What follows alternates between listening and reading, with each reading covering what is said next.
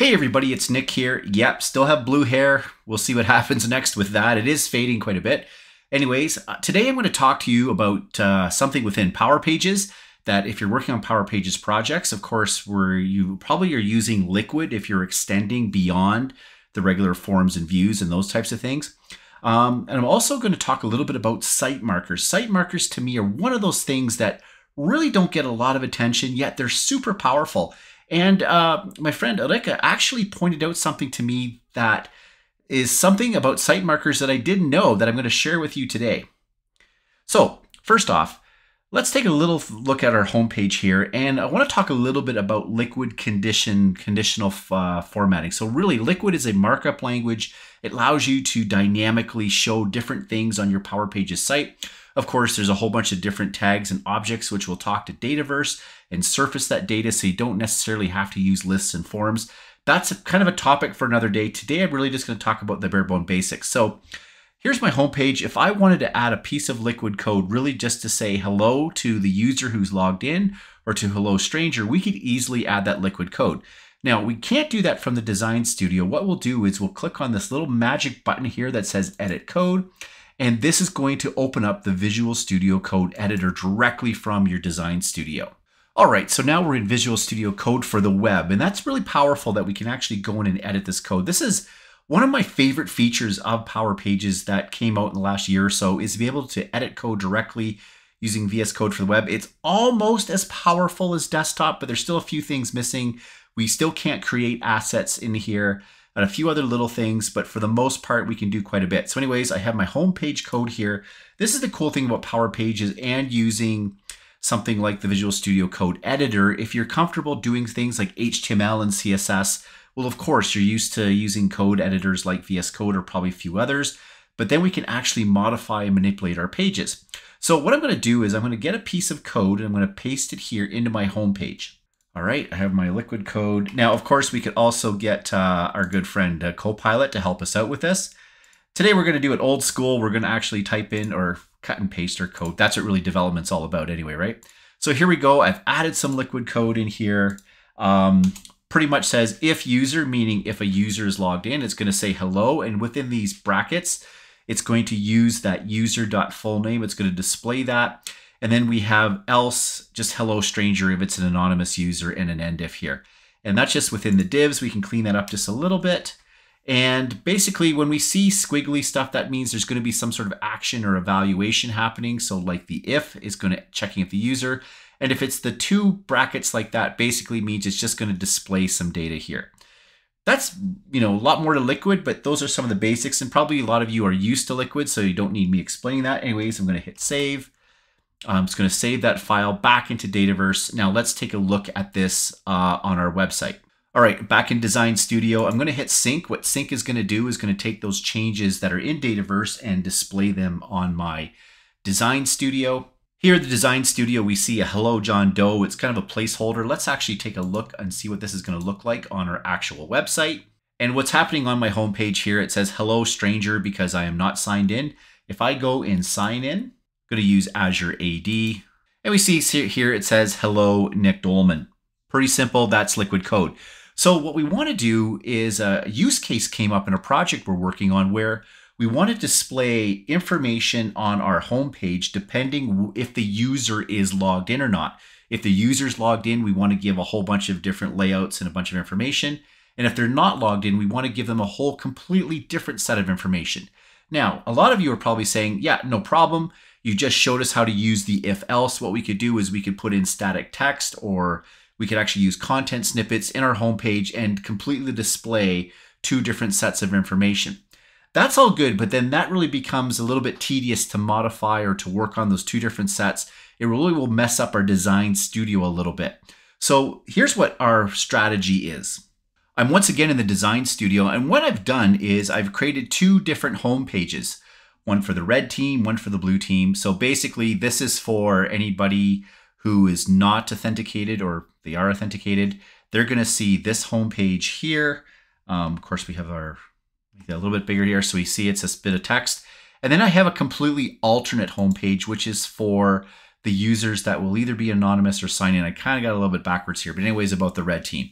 two completely different home pages that a maker or someone who's managing the website can go in and modify and work on these directly in the design studio. But what we want to do as developers, we want to be able to strategize, basically show one set of information versus another.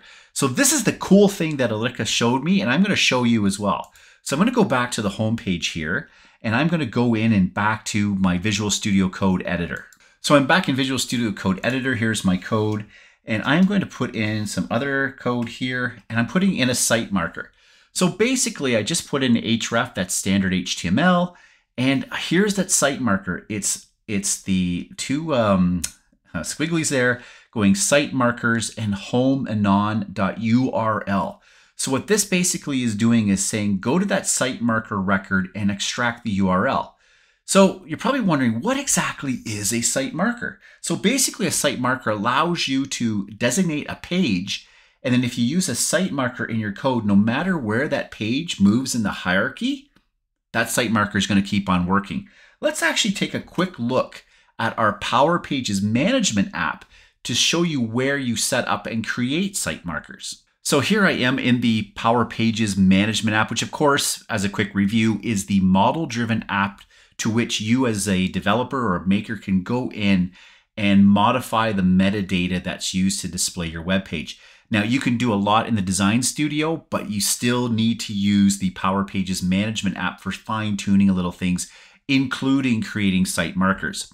So I have the site markers on the side here. We could just click new. I've got a couple created. Here's that home anon. I'm going to open that up just to show you the record. I can give it any name I want. Now it is case sensitive when you paste it in using Liquid.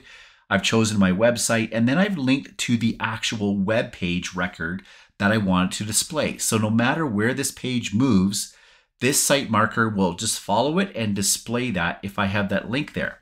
So let's now go quickly back to Visual Studio Code and once again take a look at our site marker code.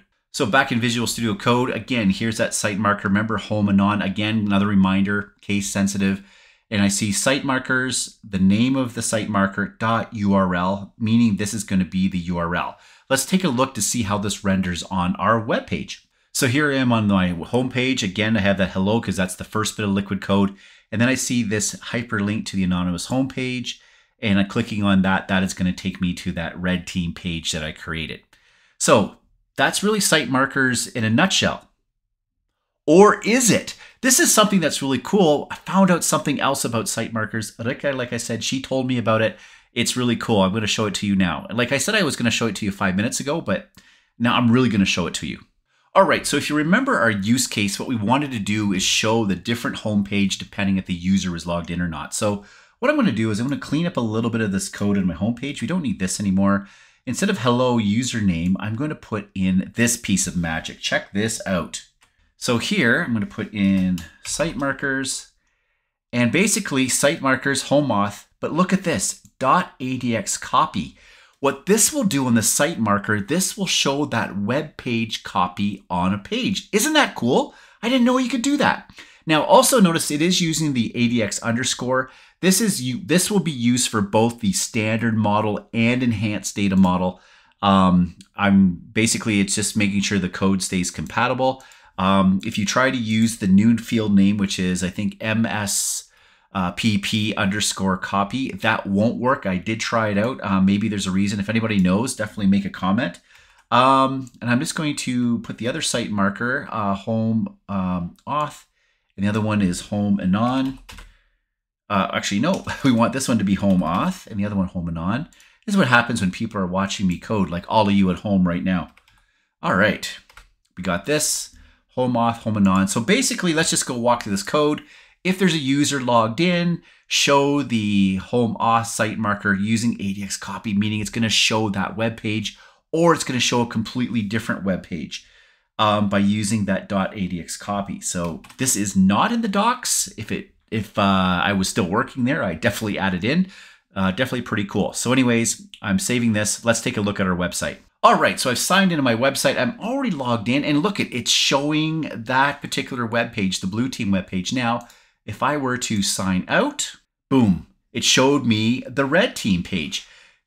that's really cool. I can actually show different web pages based on this logical, on the logic, and then also use that site marker code to show different web pages. I know I'm a geek. These are little things, but I don't know. I thought it was pretty cool. But all of this to be said, we did run into another problem. Is what happens if we have liquid in these pages that we want to show. So here I'm in the design studio, I'm going to homepage A. Now I could go and add a list or a form or anything else. That's going to add a liquid tag to this. I'm just going to make this pretty simple. I'm just going to go into, again, Visual Studio Code, kind of sticking to the whole developer theme here. We're already into some source code and whatnot. Now, again, we might not expect our regular website admins to be updating liquid code, but there might be, like I said, things in there like a form or a list or something like this. So what I'm going to do here is I'm going to, in the text area, let's just expand this. Whoops, Copilot. Yeah, love you, but not right now. We're going to go here and I'm going to add some more liquid code in here, basically just to see, just to kind of demonstrate what's going to happen. So I'm going to put in some code. If page title contains home, it does. I put that in the page title. It's going to say the title contains the word home. Just a little piece of liquid code. Like I said, liquid code could be representing a list or a form or a few other things. So I just wanted to give a very simple example. I'm going to save that file now, and then I'm going to go back to the browser and let's take a look to see what happens. All right, I'm in the home page. I'm actually here where I edit it. You see the title contains the word home. It's actually rendering that liquid in the design studio. If I now go back to my home page that has that conditional logic, we don't see much here because it's not actually going to show it's an advanced component. I'm going to hit the preview button and see what this now looks like. And so I'm back on the home page here. It did bring up the right home page, but look at this. It showed the liquid code. It did not render that liquid code. So of course, this is going to cause a problem. And now we're kind of stuck. Oh, can we not use site markers.adx_copy to display an entire web page on a site? That kind of stinks. However, once you start digging in the docs, the answer lies there. So let's take a look to see how we can fix our code. All right, we're back in Visual Studio. So here we are, if user site marker.adx_copy and the other one, the home and auth, home and non. What I'm going to do now is I'm going to type in a very special pipe. A pipe is a way that's going to filter that information through something, and we're going to use liquid. And we're also going to put that for here and here, which basically is saying, hey, there's liquid code, dump it out as liquid code. Now that liquid, of course, will be able to show the HTML, the CMS on the images, or CMS, CSS, all of that stuff. We're going to save this now using that liquid filter, and let's take a look. All right, back on the page, and hey, look at this. The code actually rendered correctly. I know it was a very simple, obscure piece of liquid code, but the fact that it all rendered using that liquid filter is great. All right, so we just bombarded you, or I just bombarded you with a lot of information, but basically using liquid, we can plunk it everywhere. We can do a lot of amazing things.